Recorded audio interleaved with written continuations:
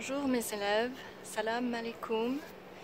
I am filming this video on my second to last day in Senegal from the town of Toubab Diala, which is a coastal town, and this is an artist retreat, I would say, which is very well known for welcoming artists, performance artists, dancers, theater folks, drummers, musicians, in this really beautiful space.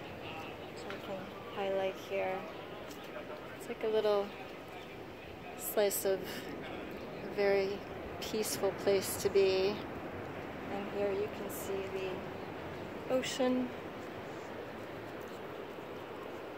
It's pretty breezy today, so the surf is definitely up.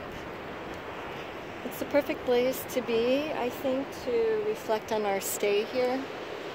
We've been in Senegal almost 12 days now.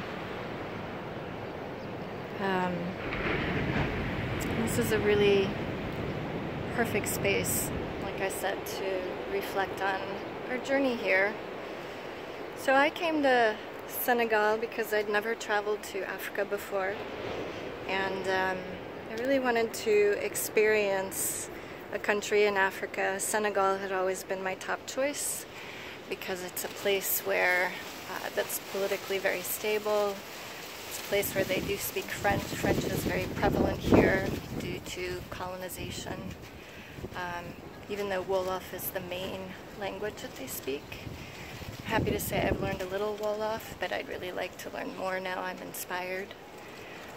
It's been an amazing journey. This program that I took part in included a total of 6 days of homestays, 2 in the island, in the town of Thiès, which is practically the second or third largest city in Senegal, and then the island, remote island of Niodior, where I spent 4 days.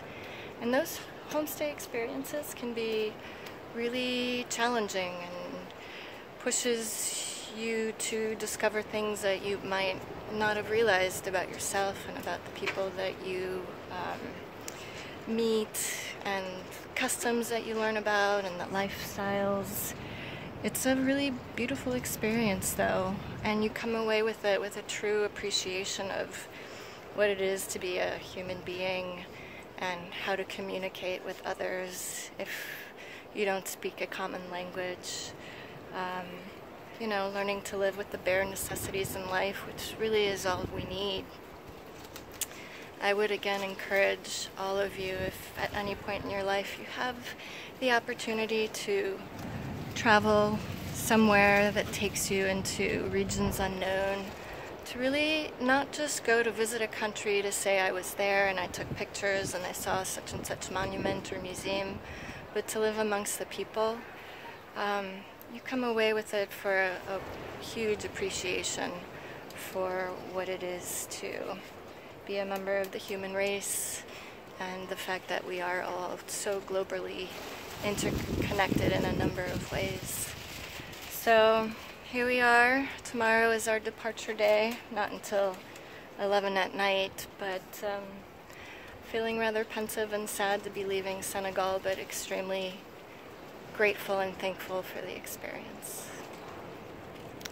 Ciao from Toubab Diala.